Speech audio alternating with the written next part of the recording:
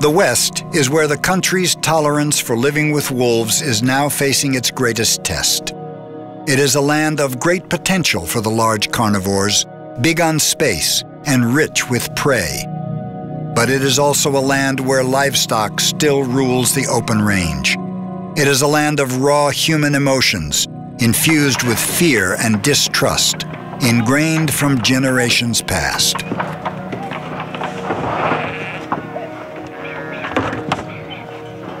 If I see a wolf, if he's close enough to where he's supposed to be worrying my sheep, I'm going to shoot him. John Faulkner is a third-generation sheepman who runs one of the largest sheep operations in Idaho, much of it on public land. And ordinarily, he would have no hesitation if he saw a wolf near his sheep. But in the Wood River Valley of Idaho's Sawtooth National Forest, John Faulkner and other sheep ranchers are attempting a different approach toward keeping sheep and wolves apart without deadly bullets.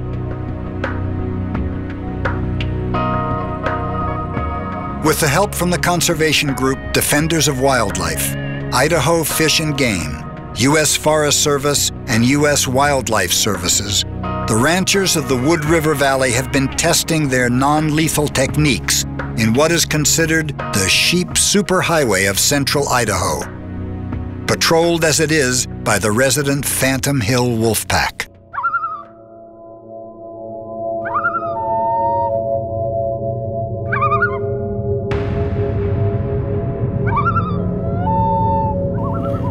On the hour, every hour, get up and turn my telemetry on, see if there are any signals from the local wolves that have collars. And I'm switching between the alpha male and the alpha female, which are the two wolves in the pack that have collars. I can only pick up signals from wolves that are wearing the radio collars.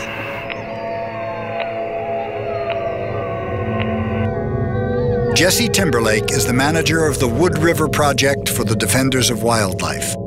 As well as he must watch his sheep, Timberlake must watch his wolves. Last night, there was wolves howling all around, just on the ridge above where the sheep were. So when they do that, then I get up and start walking around the sheep, making sure they're right. If the wolves keep on howling, then I have an air horn I might use to scare them away, or a little starting pistol.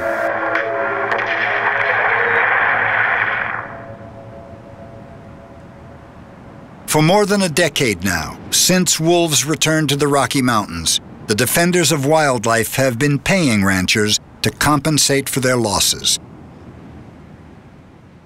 Here in the Wood River Valley, where the losses were once more frequent, they've lately found that new precautions have largely precluded those payments. It's going to cost them more money to pay off us than what they're going to spend on their two people they had out with that one band over there.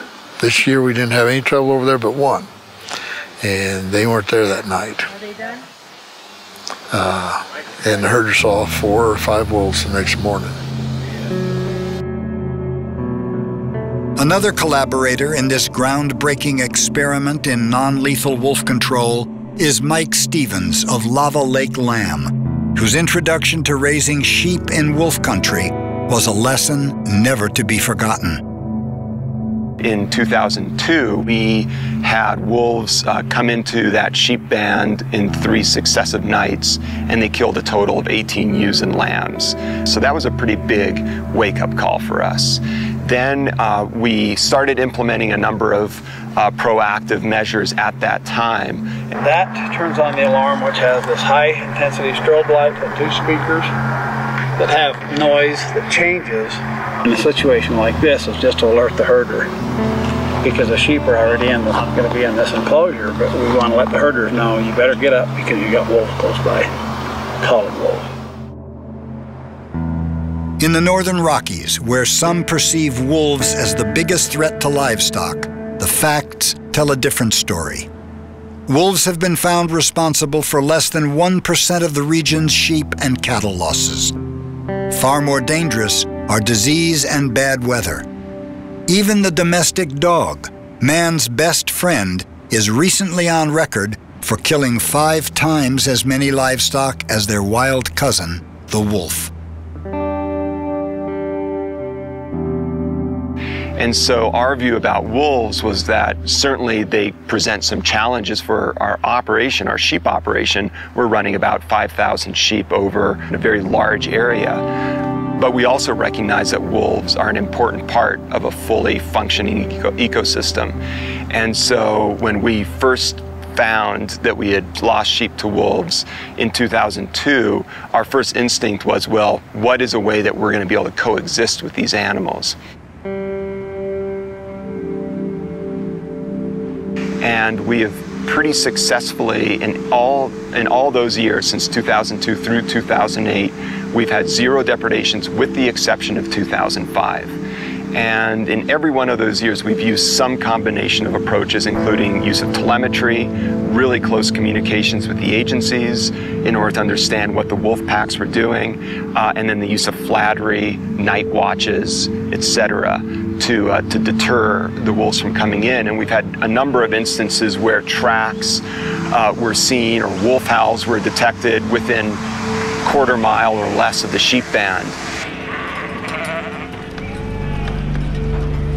Wolves will continue to be present in the landscape, and so we believe that implementing these methods and approaches is necessary regardless of the legal status of wolves.